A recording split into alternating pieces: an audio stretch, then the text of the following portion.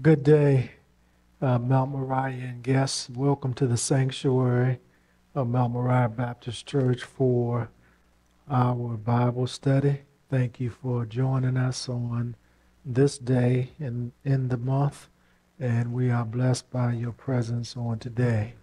We are continuing our conversation through the book of Proverbs, specifically today, Proverbs chapter 26, and we're going to begin at verse 13 and uh, try to get to the end of the chapter, which is verse 28. If not, then we would just pick up on the rest of it on next week. Keeping in mind that we are in what we call the second collection of sayings from King Solomon specifically, it is thought by some that these are proverbs that were written by King Hezekiah, who was the king of Judah. Chapter 25, verse 1 and 2, chapter 26 and chapter 27.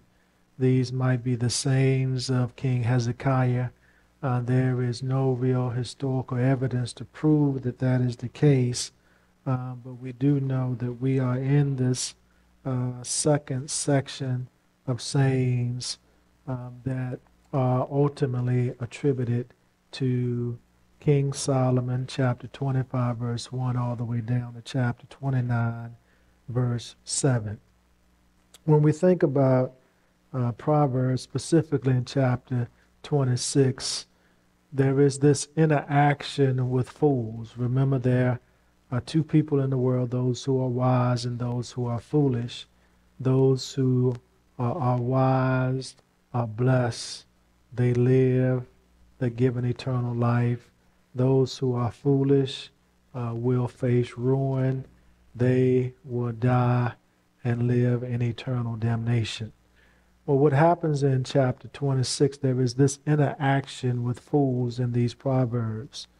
And the goal is to teach us about how to properly read other people, how to properly read situations, and even how to properly read ourselves. And so wisdom teaches us to listen to people and say things, something's not right with that. Or to look at a certain situation and wisdom says, you need to do this. Or even wisdom tells us, look, you need not to go down that particular road. You've headed that way, but you need not to go down that road. So we have in chapter 26 this whole interaction in which we learn how to properly read other people, ourselves, and even situations. Keeping in mind that these proverbs are fitting for every aspect of life. It is fitting for relationships, and it is fitting for our responses, our actions in every arena of life.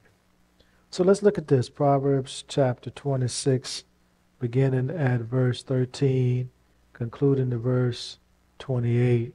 It reads, a sluggard says, there's a lion in the road, a fierce lion roaming the streets. As a door turns on his hinges, so a sluggard turns on his head. A sluggard buries his hand in the dish. He is too lazy to bring it back to his mouth. A sluggard is wiser in his own eyes than 7 people who answer discreetly. Like one who grabs a stray dog by the ears is someone who rushes into a quarrel not their own. Like a maniac shooting flaming arrows of death is one who deceives their neighbor and says, I was only joking. Without wood, a fire goes out. Without a gossip, a quarrel dies down. As charcoal to embers and as wood to fire, so is a quarrelsome person for kindling strife. The words of a gossip are like choice morsels, they go down to the innermost parts. Like a coating of silver dross on earthenware, are fervent lips with an evil heart. Enemies disguise themselves with their lips, but in their hearts they harbor deceit. Though their speech is charming, do not believe them, for 7 admonitions fill their hearts. Their malice may be concealed by deception, but their wickedness will be exposed in the assembly. Whoever digs a pit will fall into it. If someone rolls a stone, it will roll back on them. A lying tongue hates those it hurts, and a flattering mouth works ruin. Amen. Let us pray. Father, we thank you and we praise you for this opportunity to come to study on today. We ask and pray that you would be in our midst and that you will be the ultimate teacher. In the name of the Christ, we pray and give thanks. Amen. As we look at verses 13 through 16 of Proverbs chapter 26, we have once again a section or a series of verses that talk about the sluggard or the lazy person, the person who does not want to get up and go to work. In previous verses, what we have had is this whole notion of Proverbs basically saying that a person who does not work does not eat. And a person who does not eat basically starves to death. So remember that we were in this agricultural era in which persons had to plant, till before that, till, plant, and harvest. And if you stayed in bed too long, then you would miss the best part of the workday, and therefore your crops would not be what you want them to be, basically, in harvest time. So we have another short collection of sayings on the sluggard. The sluggard is this subclass of a fool. So this is related to verses 1 and 12. These verses that we have in 13 through 16. And so we have this notion of the sluggard. And let me just read these verses 13 through 16. A sluggard says, "There's a lion in the road, a fierce lion roaming the streets. As a door turns on its hinges, so a sluggard turns on his bed. A sluggard buries his hand in the dish. He is too lazy to bring it back to his mouth. A sluggard is wiser in his own eyes than 7 people who answer discreetly." So again, we have these sentences on a sluggard that can exist independently, but they basically come together as a unit. For example, in verse 13, we see basically a sluggard cannot leave his house or does not leave his house. There's a lion in the road, a fierce lion in the streets. The sluggard does not leave home. The sluggard does not go to work. In verse 14, we see where the sluggard cannot get out of bed. As a door turns on its hinges, so the sluggard turns on his bed. So the sluggard does not open the door of his house to leave, because if he opens his door, then the hinges are turned, and all the sluggard does is turn around in his bed. Lazy, does not get out of bed, does not leave the house. And so all of this tossing and turning in bed has made him, quote unquote, too weary to eat. And putting verses 13 and 14 together, he turns the door on the hinges, but he will not open the door, for the lion might be walking the street. So it's sort of crazy, but it does tell us what a sluggard looks like. And then this continues. The sluggard thinks that he or she is so much wiser than everybody else. Verse 16, a sluggard is wiser in his own eyes than 7 people who answer discreetly. So we see the sluggard who thinks of himself as wiser and has more common sense than 7 people who have common sense or have a common sense account of things. And laziness can prevent talent, position, wealth, and power. And these sluggards, they stand in need of wisdom. For they do not obey reality. They reject reality, and basically what a sluggard is a fool. So much so, again, this whole analogy of the sluggard tossing and turning so much at night that he or she is weary, so weary that they do not eat.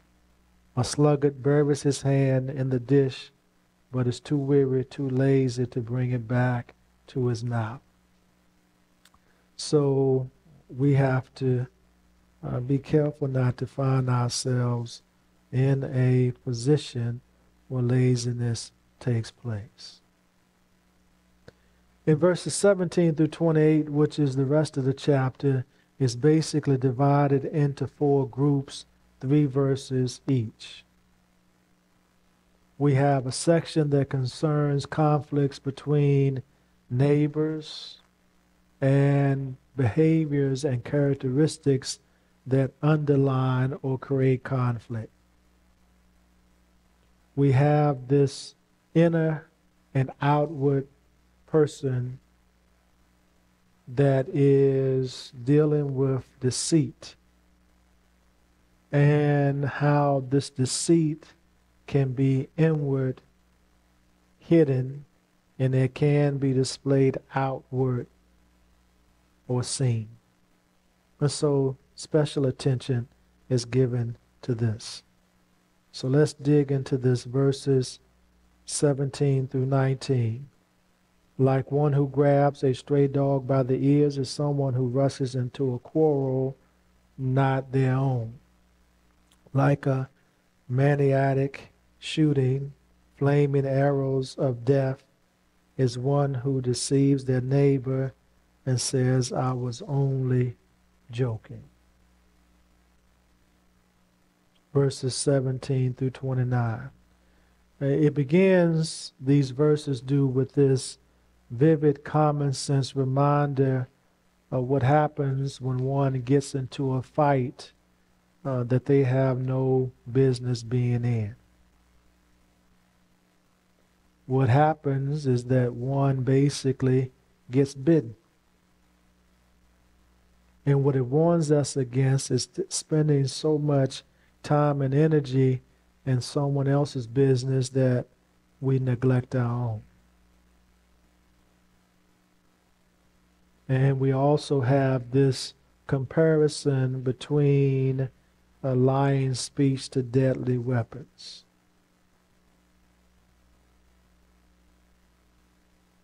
There was this claim that a damaging lie was only a joke that adds insult to injury. So, a person who deceives their neighbor and says, I was only lying, that's just like shooting flames of arrows that can cause death. So words are very, very powerful, and you can just not use words and come back and say, I was only joking. And again, it is that whole analogy that I learned as a little boy. You point one finger at someone else, and at least 3 are pointing back at you. So that tells us that We need to stay out of other people's business and pay attention to our own. We need not to rush into a conflict or a quarrel that has nothing to do with us. I think that is great advice. Verses 20 through 22 continues this whole notion of the power of words to create conflict. Verses 20 through 22 says, without wood a fire goes out, without a gossip a quarrel dies down. As charcoal to embers and as wood to fire, so is a quarrelsome person for kindling strife. The words of a gossip are like choice morsels, they go down to the innermost parts. So what happens when there is no wood for the fire? It goes out. Take a gossip out of a quarrel, the quarrel dies down. Wood is needed for a fire, right? And charcoal is needed to create an ember. And a quarreling person is needed to kindle a fire. But if you take the person out of the quarrel, the gossip, or the quarreling person out of the quarrel, then it would die down and strife will end. And again, it also talks about the power of words.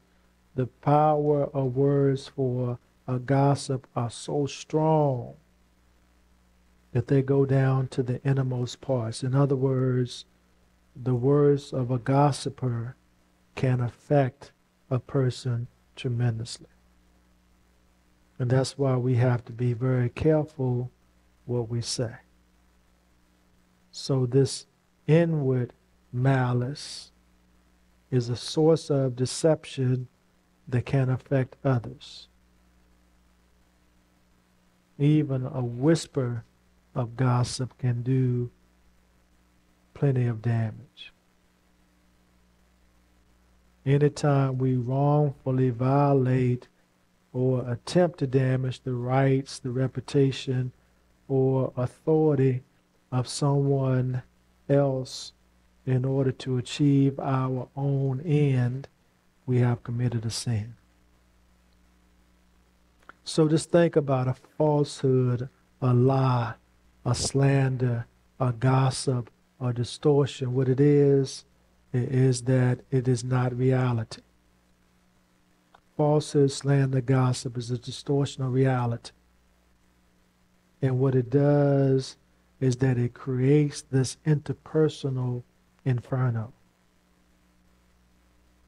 If I say a falsehood against you, if I slander against you, if I gossip against you, it is a distortion of reality.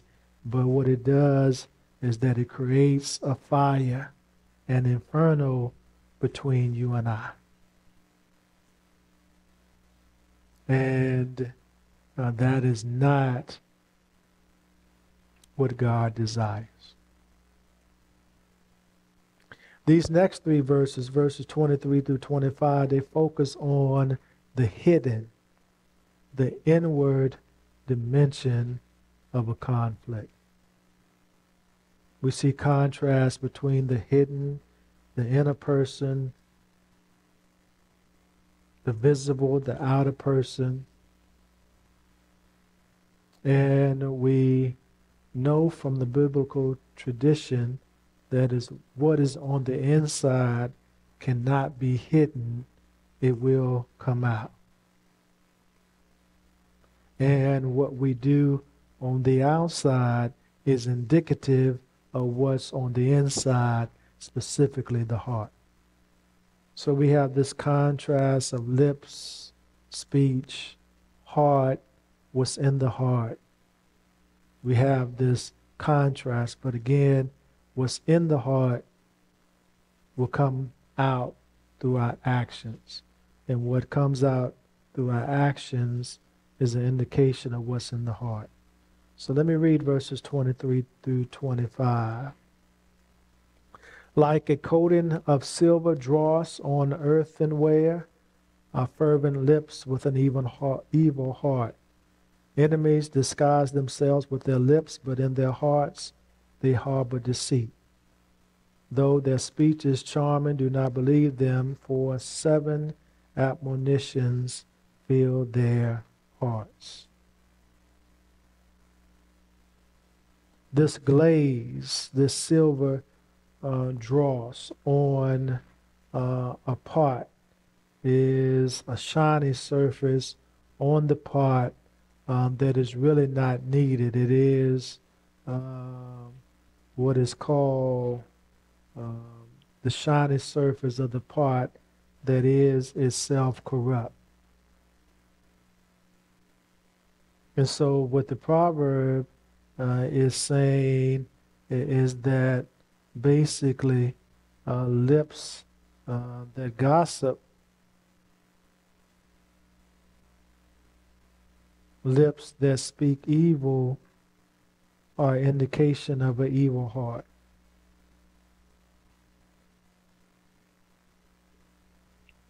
An evil heart speaks malice. And that's what this fervent, it talks about this whole notion of fervent lips. And what that simply means, again, is malice. Literally, burning lips, which basically lets us know that there is a corrupt heart. And sometimes people try to disguise what's on the inside, but it will basically come out through what is said. And sometimes we know that our enemies also use the power of speech to disguise or to hide what their true intentions are, what their true character is. But wise people can see through all of that. Wise people can see when this corruption takes place, when the heart is corrupt, when the words are not right. So if you're wise, you can see the facade of hypocrisy. You do not trust persons who speak malice of others. And if you're wise, you do not take liars at face value. Their speech might be charming, but you do not believe them because their speech says that there is deceit harboring in their hearts.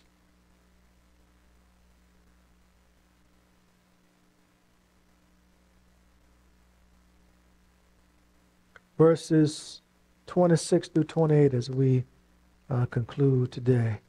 Verses 26 through 28 expose inward hatred. And this inward hatred is the source of hurtful behavior.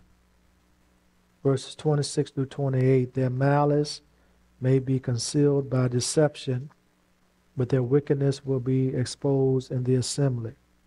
Whoever digs a pit will fall into it. If someone rolls a stone, it will roll back on them. A lying tongue hates those it hurts, and a flattering mouth works ruin. So it talks about or affirms the actual consequence of just rewards. Verse 26, there are some who try to conceal their malice by deception, by deceit. But God is a God who is just, and God is a God of exposure. So God is going to make that known to the people. He's going to expose that to the people. And then verse 27 basically says, what goes around comes around. A lying tongue hates those it hurts, and a flattering mouth works ruin. So if you do evil, evil is going to come back on you. But even before that, it talks about this whole notion of digging a pit. If you dig a pit for someone else, God's justice will be served, God's mercy will be served. You will fall into the same pit you dug. If someone rolls a stone, it will roll back on them. Rolling stones suggest that things were set in motion. Things were assuming a life of their own. It was beyond our control. And what it ends up doing is that those things that we have set in motion that are not good, it will in fact turn on us. What goes around comes around. You can call it karma. You can call it God's vengeance. But the thing about it is that God's justice is always at work. What you use to hurt somebody else is what will, in return, crush you. And I read verse 28 again, and basically, a lying tongue hates those it hurts, and a flattering mouth works ruin. Basically what it says is a slick mouth works its own ruin. A flattering or a slick or a smooth mouth connotates falsity, non-truths, and basically what it says is that that person will come to ruin. So that concludes Proverbs chapter 20, 26. Now let's see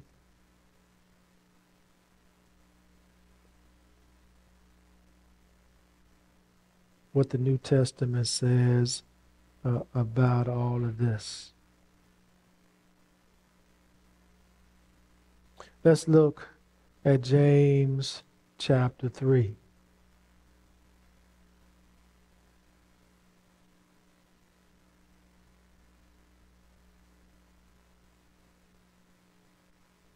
And you can read verses 1 through 12. Let me just read a portion of it.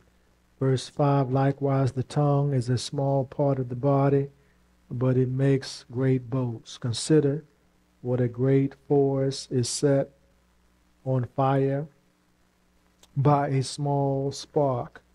The tongue also is a fire, a world of evil among the parts of the body. It corrupts the whole body, sets the whole course of one's life on fire, and is itself set on fire by hell. Verse 8, but no human being can tame the tongue. It is a restless evil full of deadly portion. Verse 9, with the tongue we praise our Lord and Father, and with it we curse human beings who have been made in God's likeness. Out of the same mouth come praise and cursing. My brothers and sisters, this should not be. So we have to be careful what comes out of our mouths, because words are powerful and words can affect a person's life, either positively or negatively. It all depends upon what is said. That ends our study on today. Let us pray. Father, we thank you and we praise you for this opportunity to study on today, and we ask and pray that you help us to live active lives, lives in which we speak godly things. In the name of the